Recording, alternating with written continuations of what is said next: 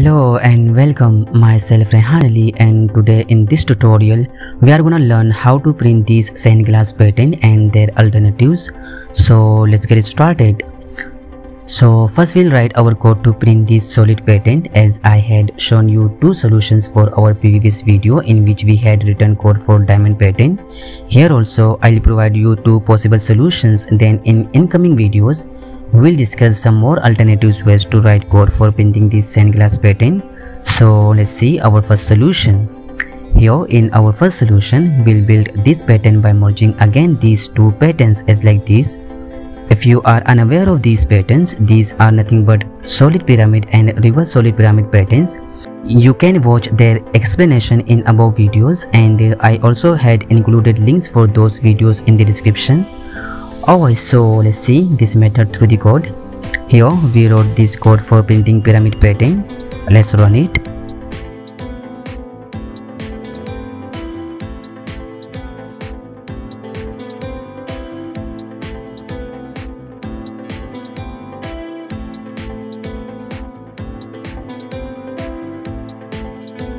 And this code is nothing but our reverse pyramid pattern. Let's run it too.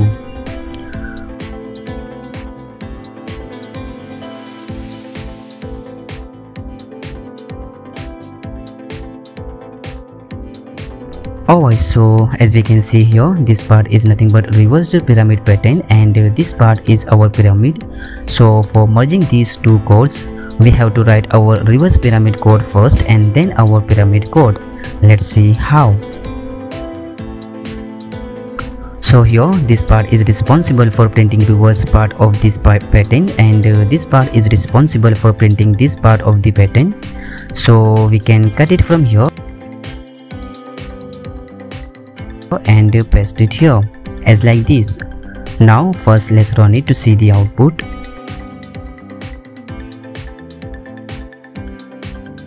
And yeah, somehow this pattern is very similar to this one, but not exactly. So for making it to look as perfect Sandglass pattern, we have to make some changes here in this code, as this line is extra printed here. For eliminating this part from here, we just need to start it from 2.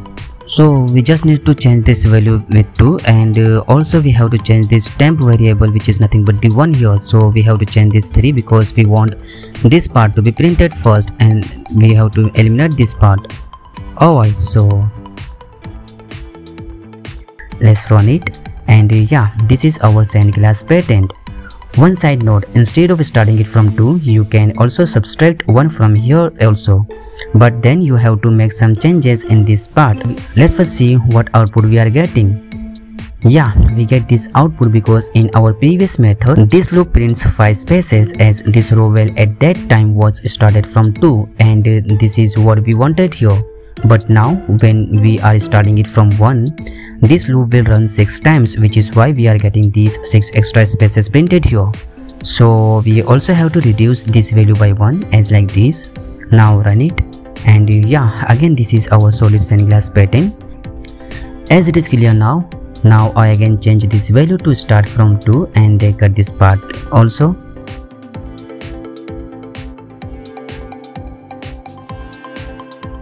Alright, so now similar to our previous pattern, we can also print this pattern in only number of rows times, and here number of rows are nothing but the 7.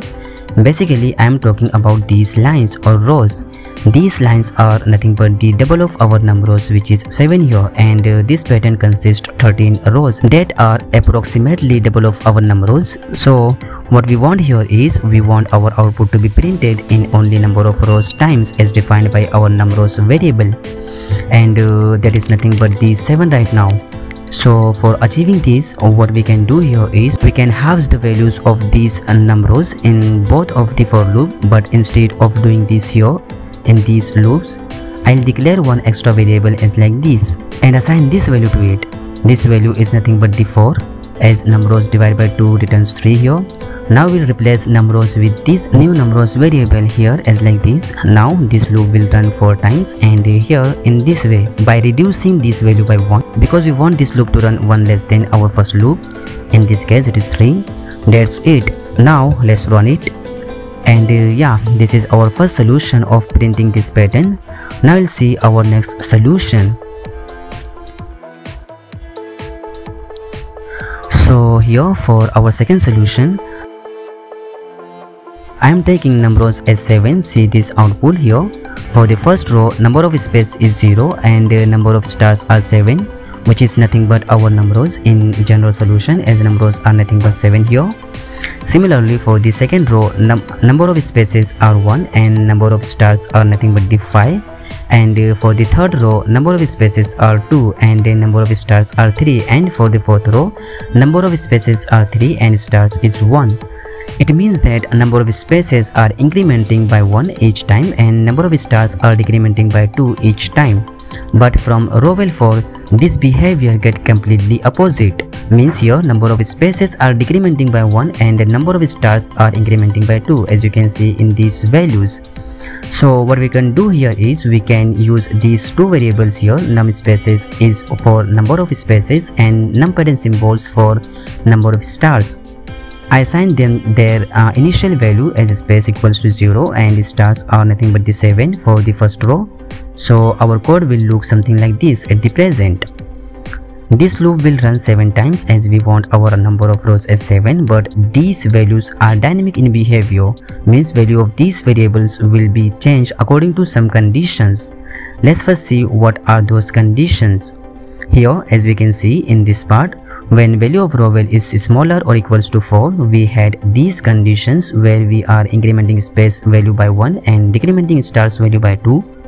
So for this, we can write our code as like this. We already had discussed this condition in our previous tutorial, so now our final code will look something like this. Let's run it. And yeah, this is our second solution for this pattern. And as I said, I am gonna discuss some more alternatives ways in our next videos. You can also check 10 plus ways of printing patterns playlist to find some more patterns alternatives. Alright, so now let's see our hollow pattern. So here for printing this hollow pattern, we just need to add some conditions in this part of the code. And as you already know that this code is nothing but our solid Sandglass pattern. So for printing this part of the pattern, as we know, this value is always starting from 1. So these value are nothing but our code well 1.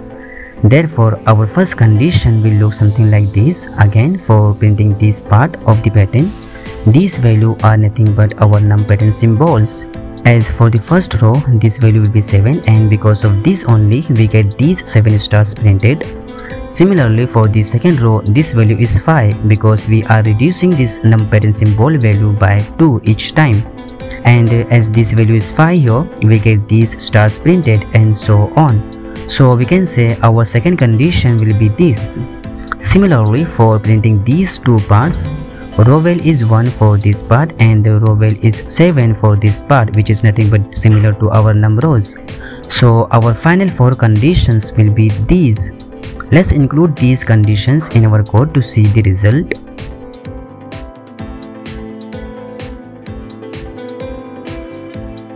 Now run it, and yeah, this pattern is nothing but our hollow Sandglass pattern.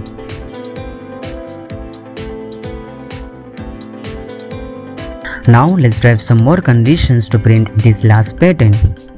As this last pattern is same as this pattern, these 4 conditions are required here too. We just need to find one extra condition to print this part of the pattern. So if we carefully see this value is nothing but num pattern symbols divided by 2 plus 1. Let's see this here. As we know, this num pattern symbol divided by 2 plus 1 is nothing but the 4, because the value of num pattern symbol is nothing but the 7 here right now.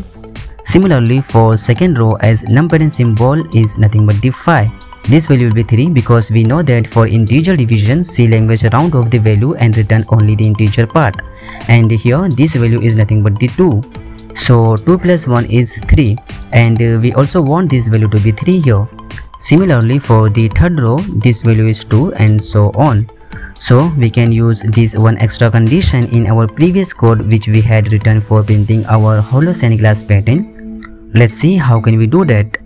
Here I'll use one else if block to include this condition. We can also write this condition in our if block, but I am using this extra else if block to make it more readable. So now let's run it.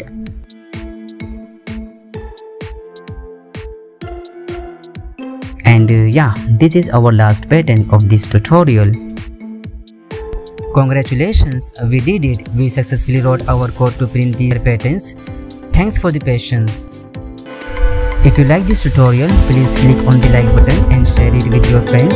Also subscribe the channel and don't forget to press the bell icon to never miss out any incoming videos like this one. And that being said, see you in the next video.